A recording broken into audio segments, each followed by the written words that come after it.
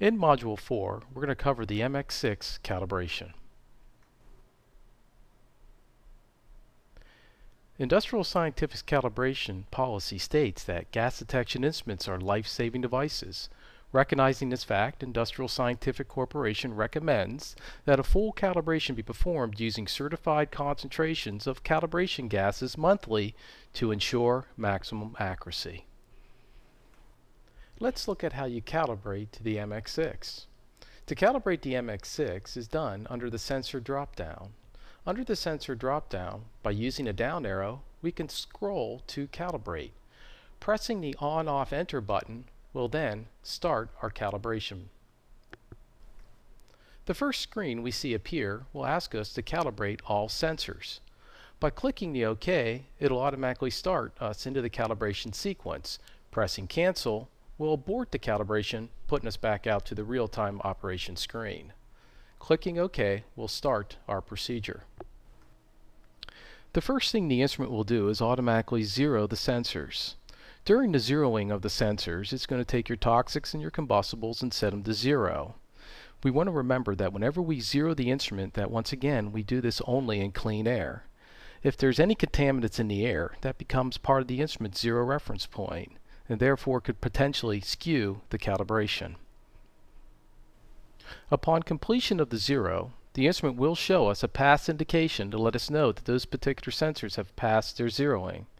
Also during the zeroing, the O2 will also show a pass because the O2 sensor actually calibrates itself to the room air during the zeroing process. The red fail indication would be our indication that that particular sensor has failed its zeroing and therefore cannot be calibrated. By pressing the on-off enter button, we'll then continue with the calibration. The next screen that will appear is the instrument will actually ask for the gas concentration to be applied for that particular sensor during calibration. In this example, we see that we have to apply 100 ppm to calibrate the carbon monoxide sensor. 100 ppm is what the instrument is requesting, and therefore we have to ensure that the gas concentration we're applying during calibration is indeed 100 ppm. This concentration can be found on the label of our calibration cylinder. If this concentration is different than what is actually being asked, in Module 6 we explain how you can change that concentration level to match the cylinder of gas that you'll be applying. By pressing the skip button will skip the calibration of this one particular sensor. But pressing the abort button will actually abort and end the entire calibration. At this point, the instrument will then show the current sensor that's being calibrated. Any grayed out indication would be your indication that the sensor is either pending a calibration or that sensor has passed its calibration. At the bottom of the instrument, you'll see the percentage of calibration completed. When the MX6 completes its calibration, on the display of the instrument will be shown something known as the span reserves. This is simply the amount of sensor life left. In other words, this is an expression of the percentage of the gas that was applied during the calibration. Each of the sensor's calibrations can be classified as one of 3 conditions. If I have a pass indication, this would be an indication that the sensor span reserve is greater than 70% of the applied calibration gas. In other words, if I applied 100 ppm of carbon monoxide in this example, anything higher than 70 ppm would be an indication that that sensor's calibration is a pass. A marginal calibration will be expressed on the instrument's display as a yellow indication. This would be a sensor whose span reserve is between 50 to 70% of the applied calibration gas. Once again, if 100 ppm was the concentration I applied, but yet the sensor was showing an indication of a full span between 50 and 70%, that would be indicated on the instrument display as a marginal. The last would be my fail indication. This would indicate that a sensor has failed the calibration. It was a sensor that couldn't even see half of the gas that was applied. Fortunately, as a user, you'll never have to determine if a sensor fails calibration. If a sensor does fail calibration, the instrument will fail it for you automatically. You'll know that because back in the real-time operation screen, where that sensor reading once was will now show the word in red, fail. Now the pass indication actually shows us that the sensor is strong and should provide accurate readings.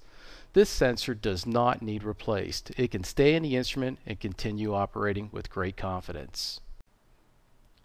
The marginal would be our indication that that sensor has only marginal sensitivity. Although the sensor does have marginal sensitivity, it should still provide accurate readings, but it would be our indication that that sensor has come down to its little warning track to let us know that it's coming due to be changed and should be changed soon. But the fail indication would be our indication that sensor has failed the calibration and must be replaced prior to use. So let's go ahead and look at a video of the MX6 calibration. As you'll see here, by scrolling over to sensors and using the drop down, we can drop down to calibrate. Pressing the on-off enter starts that calibration process. Clicking OK will continue the process with first zeroing the instrument. Once again, at this point, toxics and combustible sensors being set to 0. Upon completing of the zeroing of the toxic and the combustible, the next up would be your O2 calibration. Once again, we want to ensure that when we're zeroing, that we zero only in clean air. Any contaminants in the air will become part of the instrument's zero reference point and will actually skew our calibration. So at this point, we see that the O2 sensor is calibrating to the room air, showing a full span of 31.3. We'll look at that indication upon completion of the calibration, at which time it shows that our zeroing has passed. Clicking OK then prompts us to apply our first calibration gas. Utilizing the calibration adapter, putting that over top of the instrument, and starting our gas flow, we want to ensure that at this point we are flowing what the concentration that the instrument is asking for. At this point, the instrument's asking for 25 ppm of H2S. I want to ensure that the concentration I'm applying is indeed 25 ppm, because the instrument is going to be basing its calibration on that 25 ppm that I'm applying. At this point, the H2S sensor is starting to respond to the gas, and we're starting to see a full span indication appear on the display for that H2S. With a full span of 47.3, we're looking at the fact that at the end of the calibration, the instrument will then show us the status of that sensor. If I didn't have any indication at this point, it would be my indication that the sensor is not detecting the gas. That would be an indication that that particular sensor may fail the calibration. Upon completion of the H2S, the next sensor that comes up is 100 ppm of carbon monoxide. With applying 100 ppm of carbon monoxide, the CO sensor is now calibrating to that 100 ppm. You'll also notice on the display of the instrument, grayed out, are the two previous sensors that have calibrated. The O2 sensor, you'll notice, has the word skipped. That skipped would be an indication that the O2 sensor calibrated while it was zeroing. Now the LEL sensor is calibrating. With the LEL sensor, it asks for 25% LEL pentane to be applied, at which time that's what we're applying. Now that we see the reading is going up, indicating that the LEL sensor is also calibrating to the gas cylinder. Upon completion, it'll show us that our zeroing and our calibration has all passed. Remember, O2 shows skipped because the O2 sensor calibrated while the instrument was zeroing. And that is the calibration of the MX6.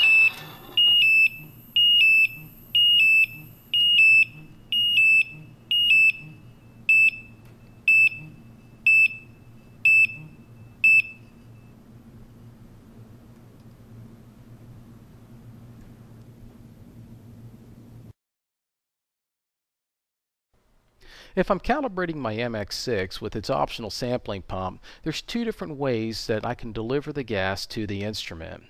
One way, and pictured on the left, is a calibration cylinder with a demand flow regulator. The demand flow regulator will allow gas to be flowed to the instrument at a rate at which the pump pulls the gas, so the pump will actually pull the gas automatically through that regulator and delivering that to the instrument.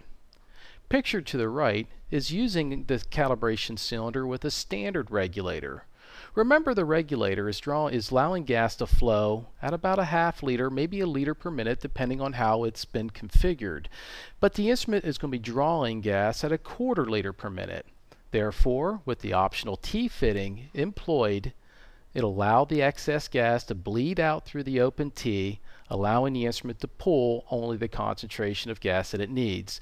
Always remember though, since the sampling pump is pulling gas at a quarter liter per minute, that we want to be ensuring that we're flowing the gas at greater than that concentration so that this excess gas bleeds out to the T rather than pulling fresh air in through the T. Now that we have covered the complete calibration of the instrument, there is a way in which we can work with each sensor individually. This is done under the sensor drop-down. If we use the down arrow to scroll to sensors, pressing the on-off enter button will then display all the sensors that are currently installed in our instrument.